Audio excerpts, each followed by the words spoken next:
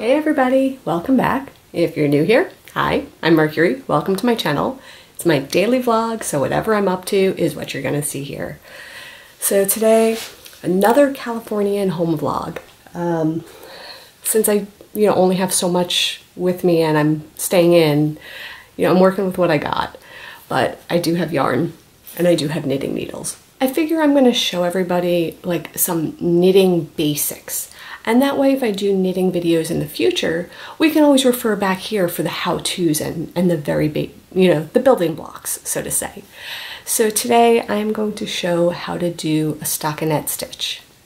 Yeah, this is like knitting 101. I'll show how to cast on, how to go back and forth needle to needle, and how to get that V pattern on one side and the bar pattern on the other side.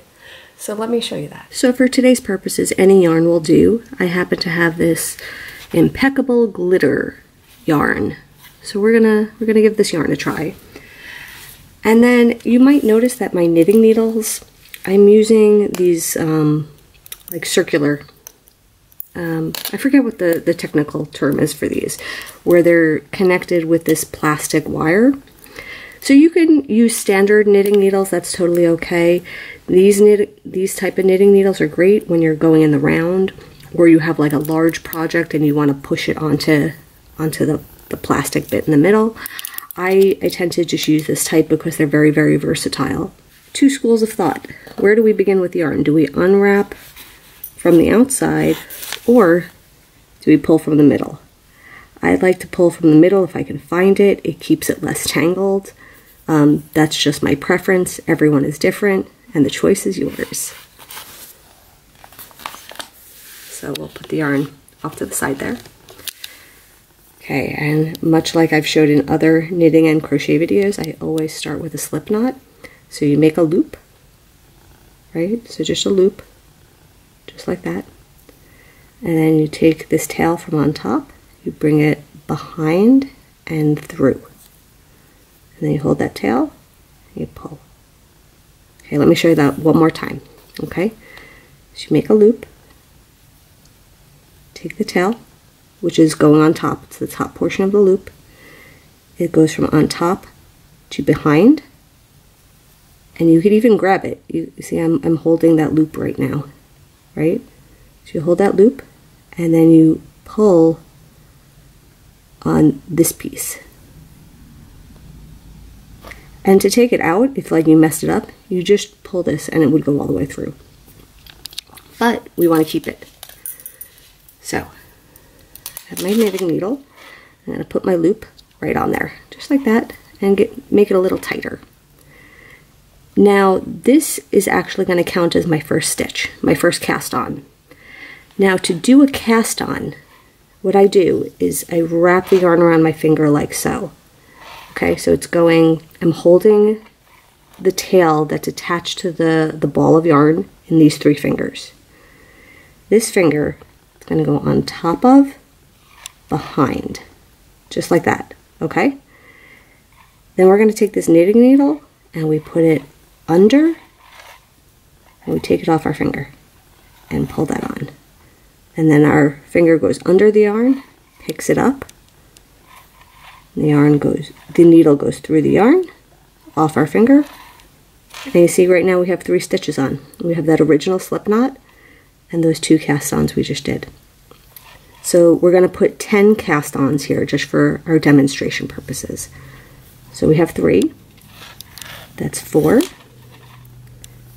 that's 5, that's 6, 7, let me get some more yarn here. It's just giving myself more slack.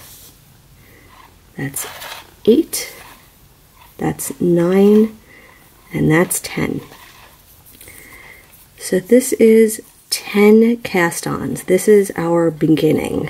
This is the first building block of knitting, so to say. We are going from our right hand and we're going to put this in our left hand. Make sure that your stitches are not twisted so that the knot of the stitches, let me see if you can see this. So you see the bump of the stitch is at the bottom. You want to make sure that's how it is and that they're not twisted because then your stitches going forward will be twisted. Okay, so with the yarn loaded needle in your left hand and the yarn empty needle in your right hand, you are then going to start to knit across. And to do that, this tail of yarn is going to go in front of the needle closest to you. Okay? And what we're going to do is with our left hand, we are going to, with our 3 fingers, we're going to hold that yarn. And just like before, when we were casting on, it's going to go around our finger. But now, instead of leaving our finger straight, we're going to hook that yarn. And that is how we make the tension that we need as we're knitting. Okay?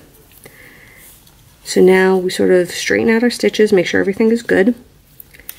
And we pull this to the front, because to do the knit stitch, it has to be in front. Let me get that out of the way. Okay, now let me pull 1 stitch forward so you can see. So I have 1 stitch right here.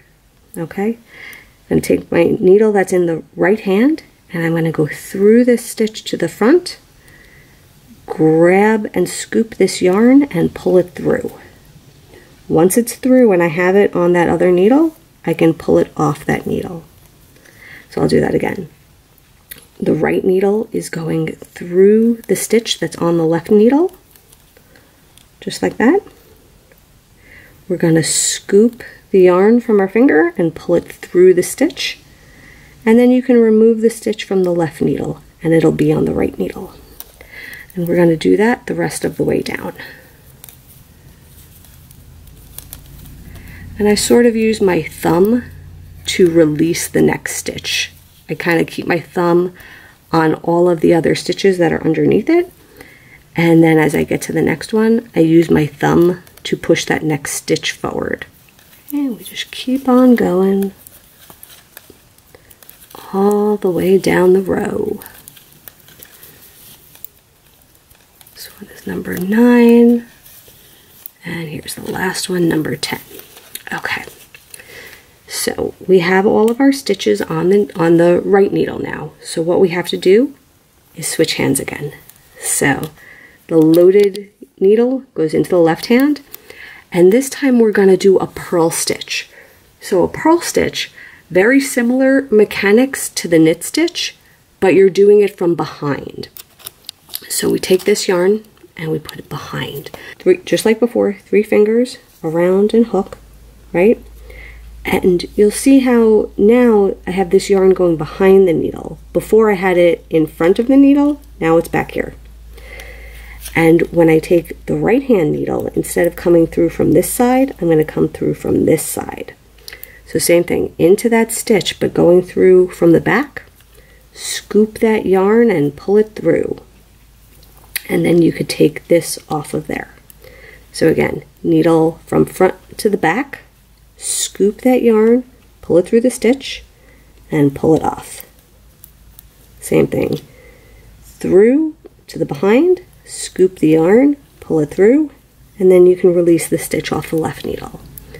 And again, through, pull the yarn, and remove. We do that all the way down.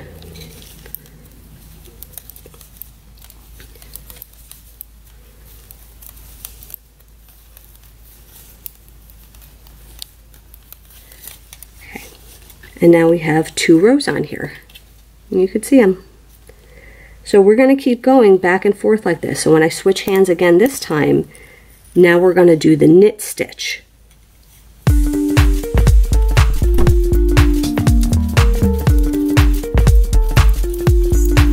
So I just did knit all the way down, and now I'm going to turn it around and switch hands again. And this time I'm going to do the purl stitch, which is to the back.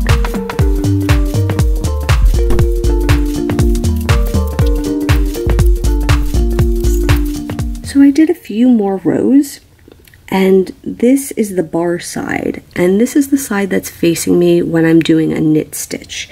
So as you can see, the stitches are horizontal, they go across, and it's consistent, it's always the same looking stitch. And then if we look at the other side, this side looks like a bunch of V's. It's a row of V's, different V's in a row, right? And this is the side that faces me when I'm doing a purl stitch. And this is what a stockinette stitch is. It's basically doing a row of knits and a row of purls, then a row of knits and a row of purls, so that way you consistently get the same pattern. So you get this row of V's on one side and these bars on the other side. And generally this is going to be the inside facing portion of a project.